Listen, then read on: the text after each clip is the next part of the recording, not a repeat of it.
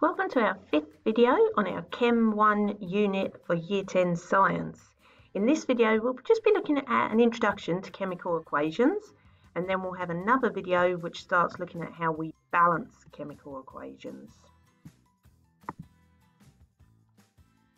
Okay, so let's have a think about what chemical equations are, and before we can go there, what we need to think about is what a chemical reaction is. Okay, so in a chemical reaction we've got two or more compounds or elements reacting together to make new compounds or elements. Okay, so we'll look into that further. But before we can do anything with that, we need to be able to know the terminology involved and what notation is involved to ensure that our chemical reactions are correct and our chemical equations are correct, representing that chemical reaction that's occurring. Okay, so what is a chemical equation? Okay, and it's a summary of what's occurred in our chemical reaction. Now, let's think about it. If we're cooking, we have ingredients. Okay, so for example, we might have an egg, flour, and milk. We're going to be making pancakes. Okay, so we've got egg, flour, milk, and we mix them together, fry them up, we get pancakes. All right, so chemical reactions, that is a chemical reaction. So chemical reactions in the lab are the same. We have ingredients and then we have a product, okay? But in the case of our chemical reactions, we call them reactants, which are our ingredients, and products, which are our outcome. Now, for example, if we've got water, we've got hydrogen and oxygen. So we know water's H2O. So we've got two hydrogen atoms and an oxygen atom, and they react together, and their product, what they create, is water. So that's shown here. We've got two hydrogens, that H2, and our oxygen, and what we make is water. Okay, so our ingredients are hydrogen and oxygen, or our reactants are hydrogen and oxygen, and water, H2O, is our product. So this equation we've got here is telling us quite a lot. It's telling us how many atoms of each of the elements we've got. So it's telling us we've got two hydrogens, one oxygen. It's telling us we add them together. And the arrow tells us what our product is. It's telling us that a reaction has taken place. Okay, so as I've already said, the reactants are the things that are to the left of the arrow. They're the initial substances that react together to form the products. Reactants can sometimes be reagents. And what is made, the outcome of that reaction, is what we call our products. Put together the reactants, the arrow, and the products, and we get our chemical reaction.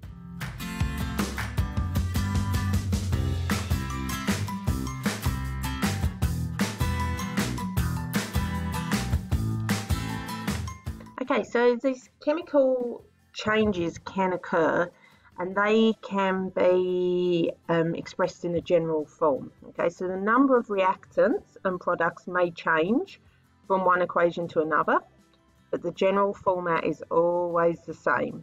Okay, now we've got two different ways of writing this. We've got what we call our word equation, okay, and that's where we actually write the actual names of our reactants and our products. Okay, and then we place an arrow in, the same as we would if we're using the symbols, but we're just using words in this case. So you can see your word equation at the top here for our reaction of methane and oxygen. Okay, so that's a combustion reaction. You can see your reactants, and they are written in the word equation, methane plus oxygen. Okay, we've got the arrow saying that the reaction took place, and then we've got our carbon dioxide and water on the right hand side, and they're our products.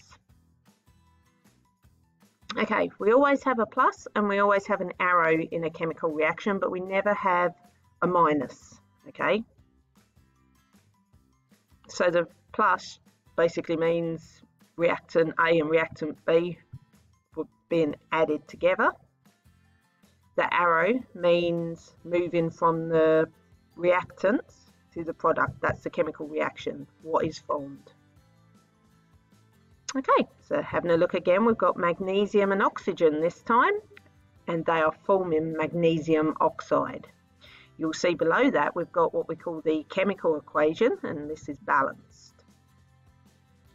Okay, symbols of state. Now, sometimes when we do a chemical reaction, we actually need to show whether the reactants or products are solids, liquids, gases, or aqueous. Okay, so sometimes we'll write small letters in subscript to show this. Okay, so solid being a lowercase s, liquid being lowercase l, gas being a lowercase g, and aqueous being lowercase aq. If you ever see those next to any symbols in a chemical reaction, that's what it means. So lowercase s means the reactant or the product is solid. Lowercase l would mean the reactant or the product was liquid. Just remembering that the aq means aqueous.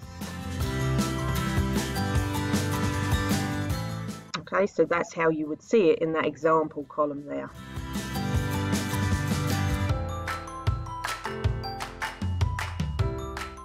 All right, so we've looked at those word equations, okay? So using the words, but still having the arrow and the plus. Okay, so here we've got two examples. We've got our word equation and our chemical equation. Okay, so this is photosynthesis. So you can see the word equation on the bottom, chemical equation on the top, and that's a nice balanced chemical equation there. We'll look at balancing equations in the next video, so don't worry about that at the moment. Here we've got the formation of two water molecules. This is an interesting one that we'll look further into, and this is actually just looking at how we balance equations. But the top, we've got our symbol equation, okay, our chemical equation there using our symbols. I will see you in the next video where we take this one step further to start looking at balancing equations.